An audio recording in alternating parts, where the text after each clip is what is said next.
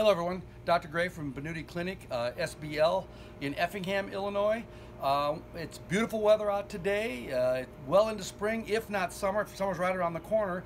And when summer comes around the corner, we get these bad boys out and running. And they can create devastating injuries. Injuries that incorporate carrying children. People that decide that it's a good idea to carry their child on these things. Well, I grew up on a farm, took kids on tractors. Yearly we would have some form of tire injury with a child, let alone a possible lawnmower injury with a child. There are buttons in here that you can back up with the mower still running. Man, if there's anyone in the area, don't engage that. Take a little extra time, shut the mower off to back up and turn it back on to go.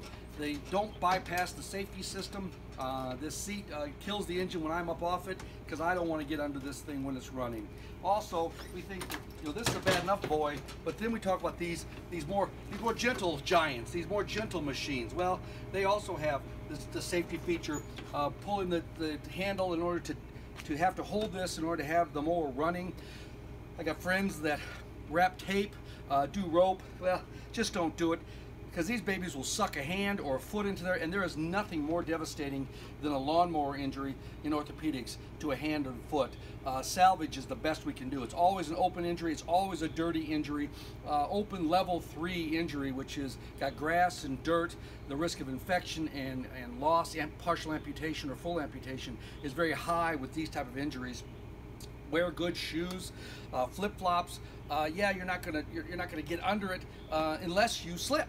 And sometimes you're mowing on an angle, that foot gets under there, you slip on in a sloppy shoe. I'd love to tell you to wear a heavy boot with a steel toe, but I know you're not going to do that. So, but at least wear a tennis shoe that give you good grip, so that you're less likely to slip, less likely to get that foot under there. Because once again, devastating injury. Those blades are just designed to take out, not just grass, they're designed to take out feet and hands. Be safe. Have a great summer. Keep that lawn nice and tended, but be safe about it. Take a little extra time. Be very careful. We don't want to see you in here with foot and hand partial amputations, dirty wounds. Be safe.